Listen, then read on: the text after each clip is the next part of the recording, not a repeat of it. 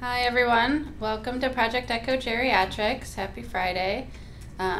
Today we have a fantastic speaker, which if you've been participating in Echo, you will recognize Zach Marcum, who is also often a panelist, usually a panelist as our geriatric pharmacist on the panel.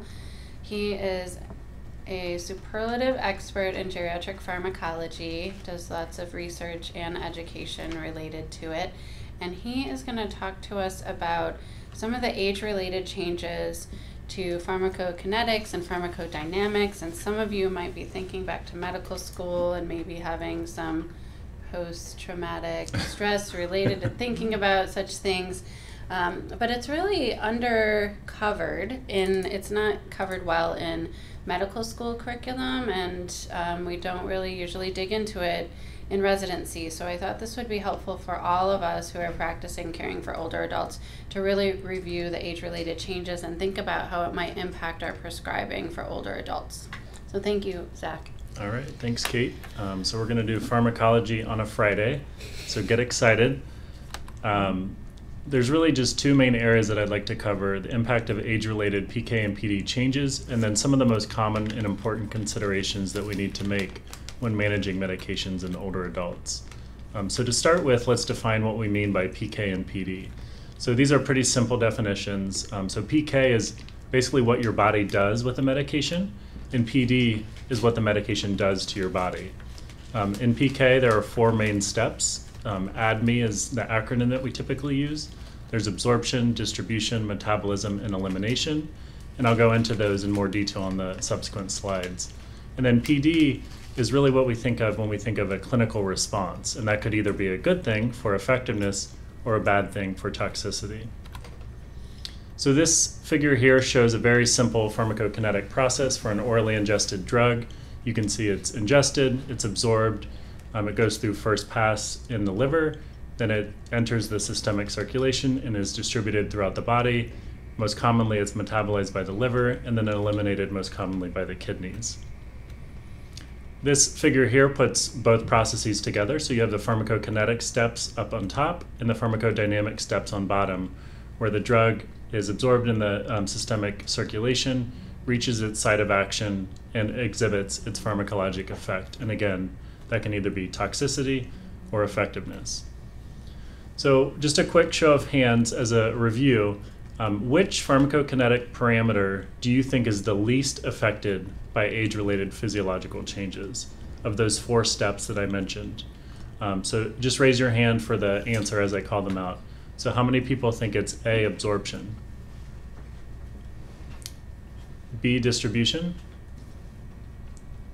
C, metabolism, D, excretion? All right, so I think I saw the most hands for B, distribution. The correct answer is A, absorption, and we'll talk about that a little bit on the next slide. When you think about the one that's most affected, it's probably D, excretion. So just keep in mind, absorption, while important, is probably the least affected by age-related changes. So these are the physiologic changes that take place with aging in terms of the gastric system.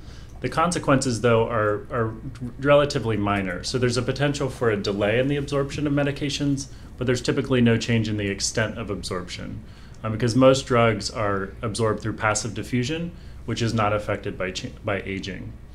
However, there are some key considerations. For example, calcium carbonate can experience decreased absorption because it needs an acidic environment. And we see that with aging, there's an increase in the gastric pH, leading to a more basic environment. And with that, you can have an increased risk of constipation. And so one simple solution would be to switch to calcium citrate that can dissolve more easily in a less acidic environment. But on the whole, absorption is not really that affected by age-related changes. Again, the rate could be delayed, but the extent is not significantly changed. For distribution, things are a little bit more complicated. So with aging, we have a decrease in total body water, which leads to a decrease in the volume of distribution for hydrophilic drugs like ethanol and lithium, and we'll talk about what that means on the next slide. There's also a decrease in lean body mass, so there will be a decrease in volume of distribution for drugs that bind to muscle, like digoxin. In addition, there's an increase in fat stores relative to lean body mass, And so we will see an increased volume of distribution for lipophilic drugs like diazepam. And then finally, there's generally a decrease in albumin. So drugs that are highly protein bound will have a greater percentage that are in the systemic circulation unbound and therefore able to exert their pharmacologic effect. So distribution is altered due to age-related physiologic changes. The two most common takeaways here are that lipid-soluble drugs may show an increased volume of distribution due to that increase in body fat. So the patient will experience a longer half-life and increased risk for side effects, for example, with diazepam.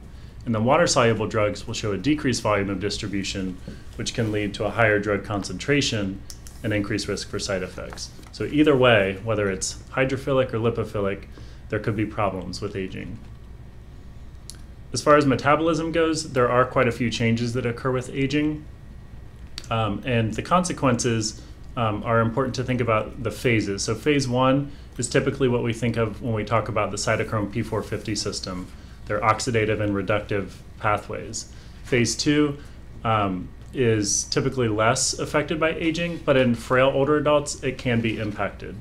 And so this slide here shows the two main pathways. So phase 1 basically breaks down a drug into metabolites that can either have less, equal, or greater activity than the parent drug, just depending on the drug.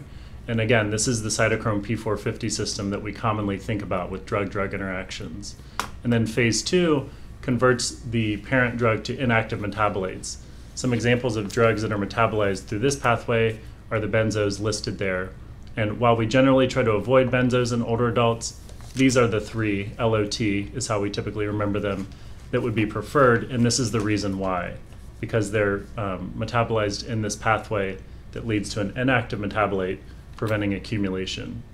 And this footnote here just says that same message, that medications that undergo phase 2 metabolism are generally preferred.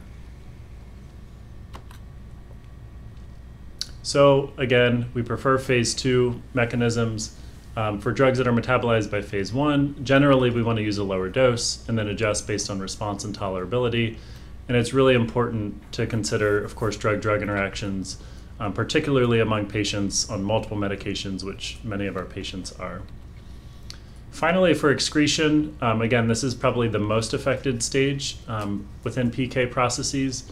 So the take-home message here is that renal elimination of drugs can be impaired, extending the drug's half-life. So it can stay around longer, it can accumulate, and it can exert side effects. Two examples. So here's digoxin. The half-life is about 38 to 48 hours in a normal healthy adult, and on average it's about 70 hours in older adults. So it's really important to keep this in mind when you're dosing digoxin in an older adult. And then also ranitidine. So rather than being used 150 milligrams twice a day, in an older adult with a creatinine clearance less than 50, we'd want to reduce that dose. So again, decreased renal clearance of drugs is the most significant age-related change in PK, and it's probably the one that you're most commonly encountering in your clinical practice because you're constantly receiving alerts in the system and calls from the pharmacist asking you to renally dose drugs. And then switching gears a little bit, for PD, this is actually probably more clinically significant, but we know less about pharmacodynamic interactions in older adults. And it's not entirely clear why they occur. Some changes have been suggested, including different receptor numbers or affinity with aging, but it's not entirely clear. We just know that they do occur.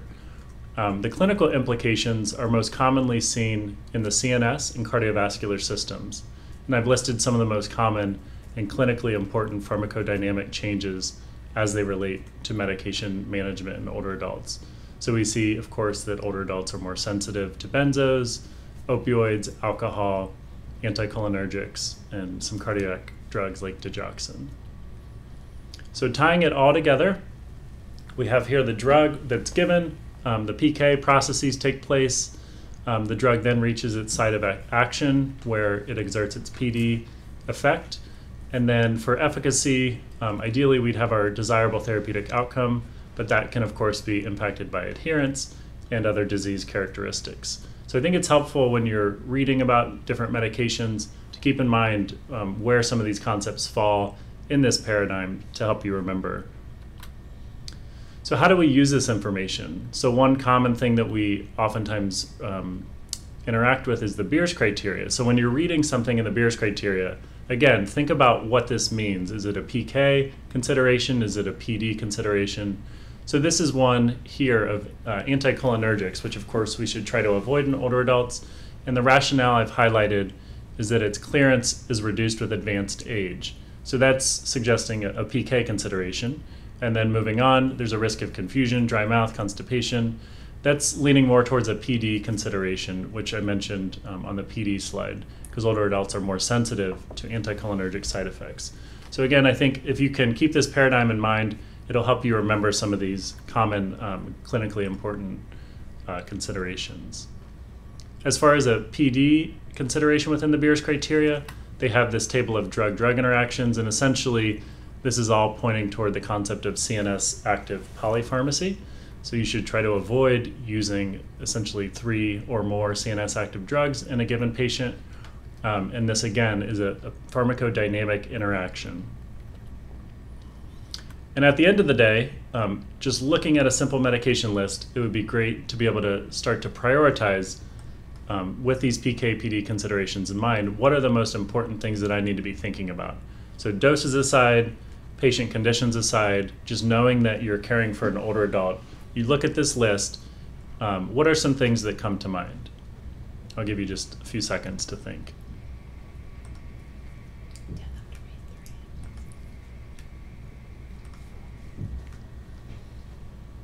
All right, so when I look at this list, so starting with PK, again, elimination is the most common one that we think of. So what are some drugs that might need to be renally dosed?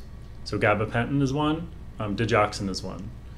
So those are the two that kind of stand out to me. From a pharmacodynamic perspective, I see a lot of CNS active medication. So we have citalopram, clonazepam, Vicodin, zolpidem, gabapentin. So here, these are the things that would kind of rise to the top. There are, of course, many other considerations, and there's a lot of pharmacological trivia that you can get into in terms of drug-drug interactions. But I think it's important to just keep in mind the most common ones to prioritize where you want to go in the absence of doses, in the absence of health conditions. So I would challenge you when you're looking at medication lists to try to start to think about these common considerations. And then finally, these concepts are universal. So as new drugs come on the market, I think if you keep these in mind, you can kind of understand better about how a drug might perform in an older adult. So this is just a hypothetical mock new drug. It's a sedative hypnotic that's coming out on the market. Of course, most of the studies have been performed in young middle-aged patients with short duration.